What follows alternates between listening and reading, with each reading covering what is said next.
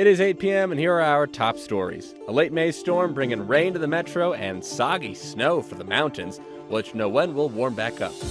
I love the city and I love the department, and if I can help out, I want to help out. Aurora's interim police chief is ready to get to work. Denver 7 Investigates goes one-on-one with Dan Oates about his plans to hold officers accountable. I want to make sure that anybody that's deployed is having an impact on crime in Aurora. As Denver's rental market heats up, more residents are being priced out. We found out that our rent was going up about $500 a month, or 30% more. Like, oh my gosh, how am I going to pay this?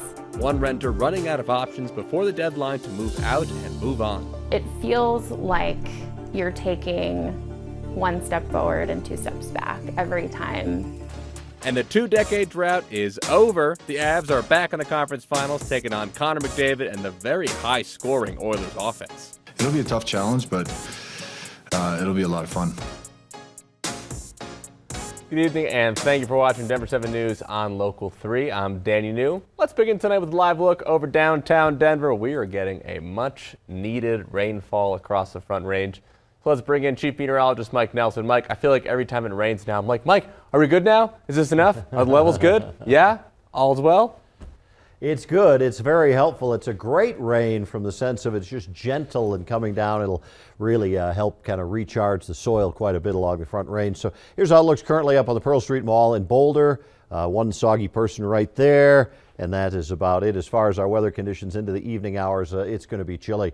It's 46 degrees right now in Denver, 49 at Greeley, 46 in Fort Collins, 38 degrees in Leadville, and that's the main band of rain. It's mostly the Front Range Mountains and the Northeast Plains. Other parts of the state not getting this beneficial precipitation, but we are here.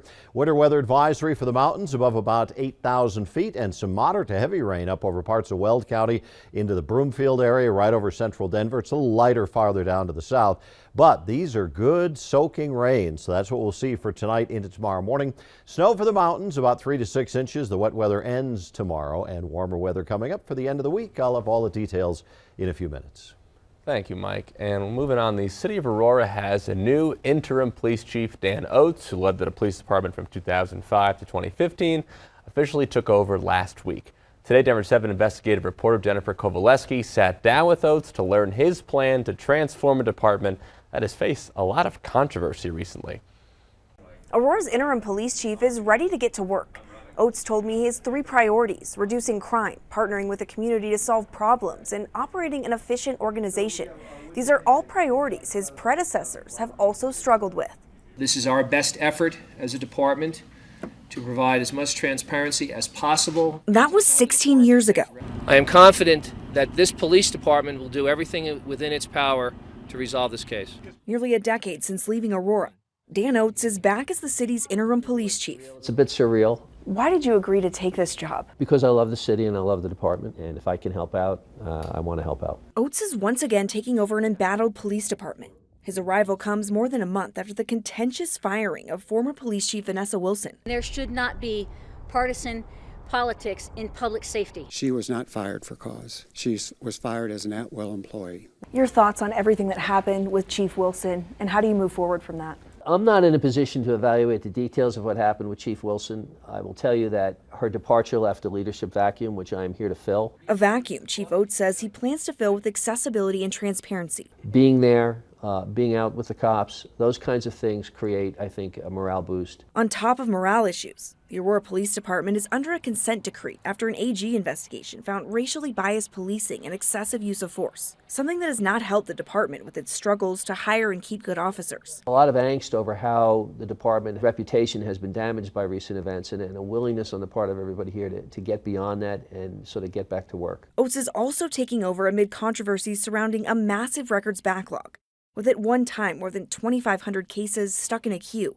delaying investigations. How do you plan to tackle the records backlog, and how would you describe that issue? I'm fairly confident that that issue has largely been resolved, and we've essentially gotten back to where we're supposed to be with regard to the records situation and the categorizing of crime reports. Oates says a major priority is reducing crime, specifically the city's auto theft problem. And more common, auto theft is being tied to other acts of violence. So if we can tackle the auto theft problem here, and there's a clamoring in the community to do something about it, that might be something that can be helpful.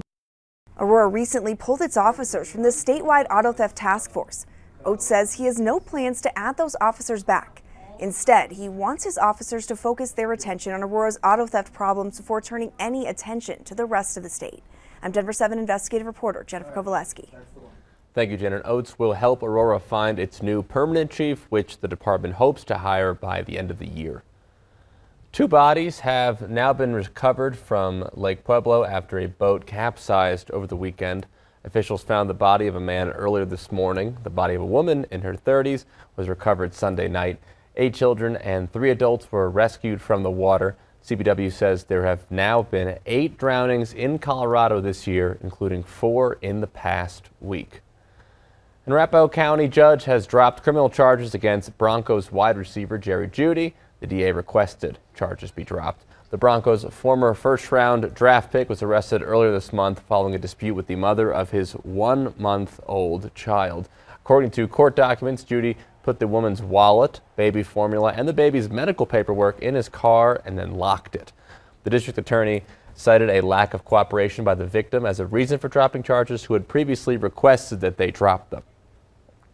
Conversations surrounding the deadly surge of fentanyl are continuing to grow in Colorado. Countless families are living through the crisis, including one now preparing to bury their 15-year-old child. Denver 7 CB Cotton spoke with them tonight to share their message. Danny, funeral arrangements are now being prepared for 15-year-old Josiah Velasquez. His family says he took a blue pill on May 14th and never woke up. Today we spoke with those family members and they say the pill was laced with fentanyl. And Velasquez, he was on life support for almost a week before doctors ruled that he was brain dead.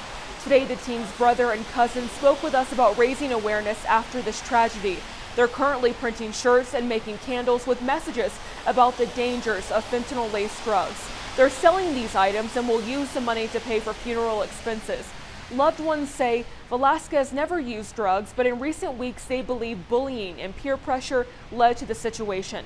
Now they're hoping other teens will learn that taking even one pill can be enough to end your life. There's going to be another Josiah.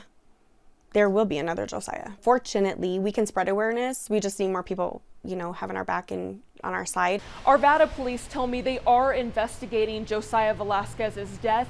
Family members are hoping someone will be held accountable under Colorado's new law that has harsher penalties for those in possession of fentanyl. For Denver 7 News on Local 3, I'm CB Cotton. Thank you, CB. And teens are increasingly turning to technology in order to purchase drugs. As Denver 7 has shown you in the past, one way teens have been able to get drugs undetected is by using emojis in text messages with dealers. Each combination of emojis represents a drug the teen is trying to purchase, and this has led the DEA to release a new guide helping parents decode their child's emoji messages. You can find that guide right now on the DEA's website as part of its One Pill Can Kill campaign.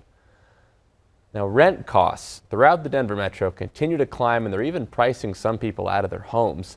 Denver 7's Rob Harris talked to a woman in Arvada who is leaving her apartment next month to avoid a 30% increase in rent. Rob? Yeah, Danny, her apartment complex told her to renew her lease in July. She and her partner would have to agree to an extra $500 per month. This is hardly an isolated case. This is the trend in the Denver metro.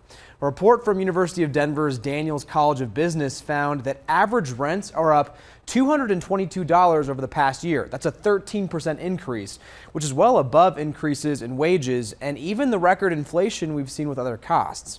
So for people like Sarah Gardenier living here, that has a very real impact on building a life in Denver. It feels like you're taking one step forward and 2 steps back every time, prices increase in regards to rent or utilities or gas prices or food prices. It just constantly feels like I'm being pushed down and can't really get ahead to make a life for myself. Gardenier says she tried to negotiate a lower increase with her apartment complex, but she was denied. She was told that the increase was in keeping with the market rate for her unit and that new tenants were willing to pay that amount. And research from DU seems to tell us that's actually true. So tonight at 10 o'clock in Denver 7, we're diving into the numbers to find out how many apartments are sitting empty in Denver right now and what that can tell us about the future of affordable housing. Coming up on Denver 7 News at 8, inflation is soaring and everyone's feeling the impact. When the prices go up, our wages don't catch up, we lose our real income. But a new plan to turn things around could put the burden on Colorado's working class. My fear is that for middle-income Coloradans, it will be harder for them to get the mortgage that they need in order to afford that home. A wet and cold night tonight in the Denver area, and snow coming up through the mountains through tomorrow morning. Plus, the Avs looking to spoil the Oilers' chances of meeting Lord Stanley. Praise thy name. The Avalanche come right back. We have a live update coming up in Denver 7 Sports.